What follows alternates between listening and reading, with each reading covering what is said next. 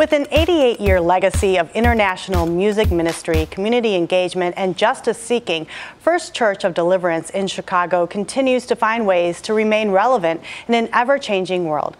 Let's welcome Reverend James R. Bryson, Jr., the recently elected pastor of the historic First Church of Deliverance.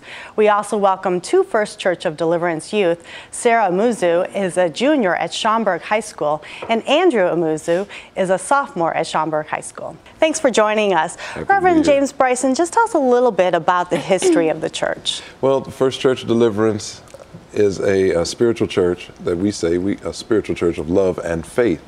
And we invite all to come into faith in Jesus Christ through our ministries. We were founded May 8th, 1929 by Reverend Clarence H. Cobbs. And since then, we have gone all around the world. Our music is internationally known. Our ministry is internationally known and acclaimed. And we continue to hold up that great heritage and that great legacy that Reverend Cobbs began so many years ago. What is your mission or your mission statement with the church? Our mission is to make sure that we provide an environment where people can find a relationship with Jesus Christ. And then we have a social aspect where we are very concerned about not just spirituality, but also physical accommodations for people in their various walks of life. And so we're interested in providing spiritual relationships. We're interested in providing spiritual incentives for people to get to know God. But then we're also concerned about the very material, physical aspect of humankind as well. Sarah, tell us a little bit about your faith journey and what this church means to you. First Church of Deliverance means a lot to me. It's like a second home. Everybody knows everybody. When you're going through something, there's always someone there, an adult, a friend that you can go to or ask for help if you need anything. First Church of Deliverance also allowed me to kind of figure out who I am, especially as I'm growing up. You kind of learn who you are as a person, things that you value, what you're into, likes, dislikes, things like that. I'm a part of the dance ministry, and being a part of that, it's allowed me to learn how to express myself or take interest in the arts department and activities like that. Tell us a little more about that dance ministry. Is that within the church, or do you go out in the community? I've been dancing with them since I was about 5 years old. We started off as the mini troupe. It was girls my age. And the first time we performed, I remember it was one of our best performances ever. I remember seeing my mom crying in the audience. And as you get older and we do more dances, we see how our ministry reflects on the congregation. And our most recent performance that we did, when we finished, there wasn't a dry eye in the audience. And it was the best feeling ever. And just knowing that I'm a part of that, it's amazing. Wonderful. And Andrew, what kind of youth activities do you do or participate with in the church? Well, usually in the children's church, we usually have Black History reports, so I'm involved with that. We have our own Children's Day, so I'm involved with that too. I usually sing, or if there's new guests coming to the church, I help usher them to like different seats and stuff. And I also bring my friends and family if they want to come, because I know how famous our church is. Oh yeah, I make sure people know that. I go to a historically well-known church, and you need to come check it out. I bet they get a lot out of it when they come. What do they tell you after they visit? They're like, oh my gosh. I know during Children's Day last year, I brought one of my best friends, and he's like, man, this is like a great experience. It's not like your typical church, because their church was like, you know, wasn't as religious, wasn't as spiritual as ours, and the music was very different, and we're so formal, but yet so expressive in our feelings and stuff like that. So we had a really good time, and I know they did too.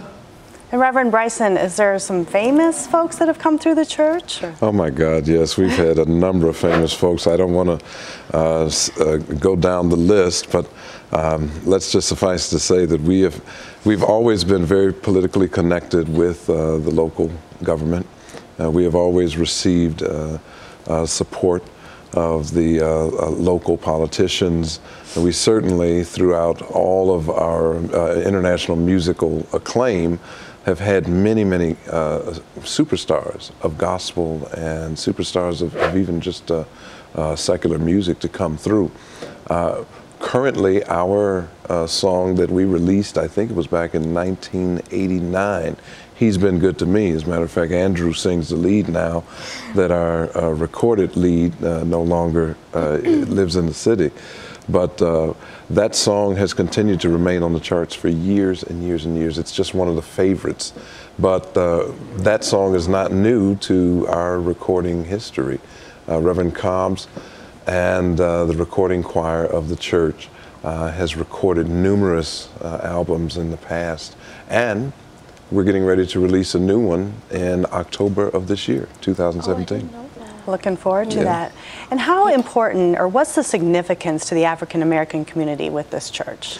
Well, the First Church of Deliverance is kind of like the mother church of all the other churches. And most of that had to do with the fact that Reverend Cobbs embraced so many ministers that were younger than him. He was kind of the more experienced one on the block, so to speak. And there have been a number of ministers that have come through First Church of Deliverance and started their own churches, or have come through and they literally have received the support of Reverend Cobbs as they went through and established their own churches that may not have been affiliated with First Deliverance, but certainly some very strong churches here in the city of Chicago and across the country. Wonderful. And Andrew, when you sing that song, what does that mean to you? How does that feel after you're finished singing that song? Well, usually at first when I hear that I have to sing, I'm like, okay, so now I gotta learn the words and stuff like that. But then a couple years ago when I learned when I had to sing He's Been Good, I really kind of felt really happy because that's like our anthem. So the words to the song is almost like touching to me because He has been good, not just for me, but I could probably say for all of us here. Yes. So then when I finish singing and I just hear the applause and I just know that I really affected the church a lot. And Reverend Bryson, both these youth are outstanding, and how important is it to have programs and all the ministries that you have for the children in the church? I've said since I became pastor that the #1 priority for me are the children. And I am just so proud of Sarah and Andrew and their mother, who continues to bring them from a fairly long distance away, but consistently.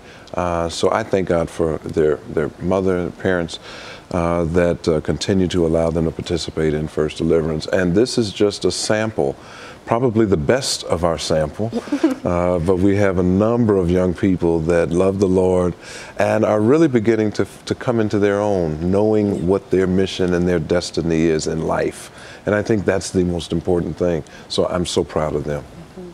And Sarah, what does it mean to you? How will you continue your faith as you grow into a young adult and a young woman? And how much has this church meant to you? Probably as I get older and I start facing challenges, I'll rely on the teachings of First Church of Deliverance and the Children's Church and how they've taught us to deal with issues that we may not know how to handle right away. Usually the first answer they'll say is talk to God or read the Bible. When you don't understand something, that should be your #1 go-to resource. And when I think about First Church of Deliverance and me growing up in that church, everything I've learned, I would like to be able to show to future generations that follow my brother and I, and just show them that this church is here for you no matter what. They teach you how to become a better person, and they guide you through life and the ups and downs of it. Wonderful. Reverend Bryson, Sarah, Andrew, thank you so much for sharing more of your faith journey with us. Thank you for having me. Thank you for having us. I'm Anne Marie Gerhardt for Different Drummers and the Greater Chicago Broadcast Ministries. Keep the faith.